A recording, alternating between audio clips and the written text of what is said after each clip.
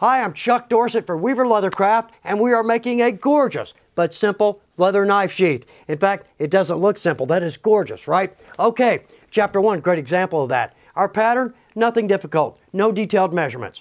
Chapter 2, it's going to be the same thing. We're going to cut, we're going to mark for our welt, and we're going to do some of our edge work. That'll make sense shortly.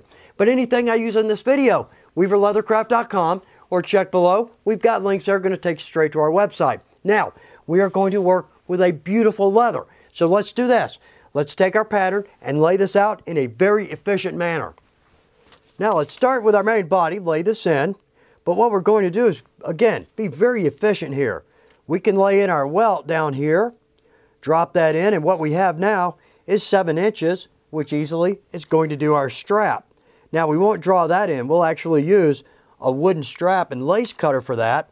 But right here, if I lay that in, very nice. I could even be a little more efficient, but with this in mind, I can get about 5 sheaths out of this. So therefore, your leather cost per sheath is a couple of sodas. Now, love this leather.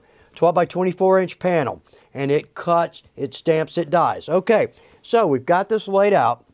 In fact, let's move these out of the way. Now, to save us a little time, I dropped in our welt onto some of our plastic sheeting because this is just not great pattern material to begin with, but that's going to be a mess to try to trace that out. So I've got that on some of our plastic sheeting. All right, so let's start here. Move that out of the way. What I can do is lay my square down on that. That's going to hold my pattern down. Now on my strap, really right here, all I need is a start and a stop and my end. So I don't actually have to draw that out because we're going to use a pen, and what a mess. I hate using a pen. But for the video, pencil or scribe's just not going to show up. All right, so I'm going to lay these out and draw them out just like we had them laying out a second ago. And there we go. Okay, our pieces are cut out. Now, I'm not necessarily going to trace out our strap. Again, we'll have room for that once we cut out our main body. But pen, not a great way to go again. But we're going to trim, but also, too, we're going to bevel every edge that we see here. In fact, all the edges here, except where we trim, will be invisible. So pen in this situation, not so bad. All right, so let's cut these out.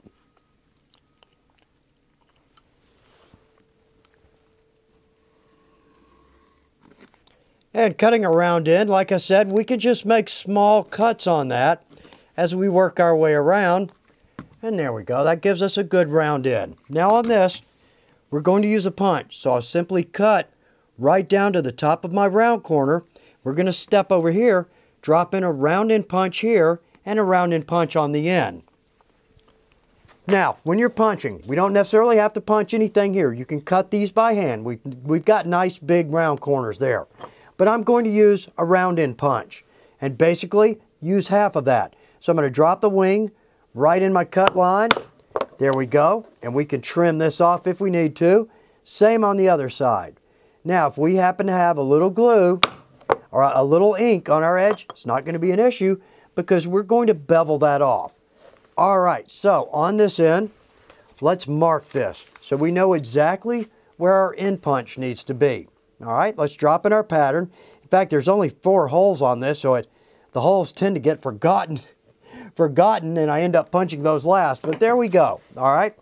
And a revolving punch. I'm going to drop in holes there, not too small. I don't want to have to fight to get the rivet through there. But also, too, I don't want that rivet swimming around in there. If it's a little bit snug, it will be a good bite and will be highly durable. All right, there we go. Okay, so on this end, 1 1/4 inch, I'm going to bring my tool in just about 1/2 inch above that last hole. There we go. Okay, looks very professional. We'll trim this when we get back to our main table, and we'll use this piece for our strap. Okay, so on this, that is almost separated. There we go. Okay, and I think the same on this side. There we are. Okay, let's set that aside. Looks great. Now a little bit of pen there, no problem. We'll bevel that right off. All right, so for our strap, this is one of my favorite tools. In fact, one of the most used tools in my shop. We're going 5/8 inch. So I've got my wooden strap cutter set for a 5/8 inch cut. Watch that. Isn't that nice? 5/8 inch, in fact 1/8 inch all the way up to 4 inches wide. Let's cut this down to 7 inches. In fact, I tell you what, let's trim square there and then come in there. All right, got a good strap there. Now, we're going to take this a piece at a time because some we will bevel, some we will groove, and in fact, some edges we're actually going to do later, okay? So let's start with our main body. Since we're going to sew this, we're not going to bevel or groove. A groove line on the back will never hit that coming through with a chisel. So let's don't even add one, and it's going to look great.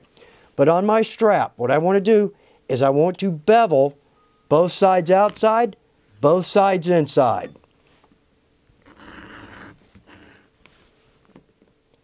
And our last edge, look at that. That is just pristine leather. Cuts, bevels, grooves. It is a pleasure to work with.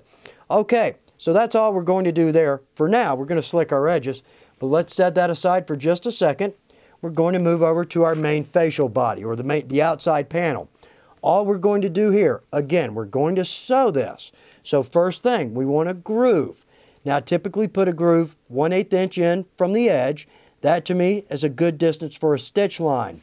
Now, we're going to sew all the way around, but across the top here, I'm going to drop in a groove just because that looks great. To me, I love an edge that's treated. Groove line, bevel, and slick. And for the rest of it, let's just groove this for our chisel. And up to our end, there we go. Okay, so we've got a good guide for our chisel line.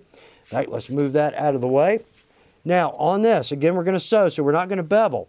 But let's bevel right across the throat. There we go, inside and out. And this, too, we will slick, all right? Set that aside. Now over to our strap. Let's add a groove line on both sides. It's going to make that very finished, very professional. All right, there we go. Now, we're going to bevel, both front, both back. And our backside, nice, good leather to work with. Now, on our welt, we need nothing. That piece is ready to go. So let's set that pattern aside. There, in fact, up or down, matters not which side's up on that. We'll never see it. Okay, so let's do this. I'm going to let's start right here with our strap. I've got just some water. We can always use gum trag at the end, but part of this, like right here, across our throat, we'll never get to that with a slicker when this is assembled. So let's go ahead and slick our edges, what edges we can right now. There we go, I'm simply adding water. I don't want so much water on this that it drains across my face or drips. In case I'm using a lighter colored dye, I don't want a water line there. Okay, let's take our slicker, and about the third cut down is going to be just right for 7 to 8. Now again, pressure, not really the point here, more friction. So I'm going to run this back and forth several times, maybe a dozen times. And I don't know if the camera can pick this up. I'll do my best. But now that edge, it's got a high slick on it. Super smooth and very rounded. Very cool. That's exactly what we're looking for. So I'm going to finish off this strap, then we'll jump over to our face panel. All right, that looks good, feels good. Very nice touch. Okay, face. We are going to groove this or bevel this later, but for right now, let's slick right there. And with this, what we can do is I can lay this off the edge of my table, and that way it's got some good stability there, and it's easy to hold, easy to slick. But again, pressure, not our point. We don't want to push so hard on this that we actually develop a little lip there. But look at that again, this leather comes through for me. Okay, last piece. Now right here, we're simply going to slick the outside edges of our strap or our belt loop. And there we go. Going to spend a little extra time on our shoulder there, get that good and slicked. But what a nice touch. Feels good, looks good. Okay, so you can follow me to Chapter 3. We're going to drop in a stamp design, or if you don't want to design, jump up to Chapter 4 where we're going to start to prep for hand sewing.